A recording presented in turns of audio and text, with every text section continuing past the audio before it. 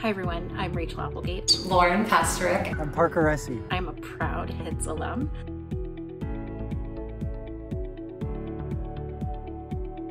The most valuable lesson that I learned at HITS is that no matter what happens, you need to just keep going. There could be someone who you think is more talented than you. There could be someone who's more prepared than you. But the next day, you come back and you be more prepared so that you earn everything that you think that you want to have. I would say teamwork. Everyone there is going for the common goal. They're all supporting each other. Someone forgets a line, they pick them up, they help them, they get through it.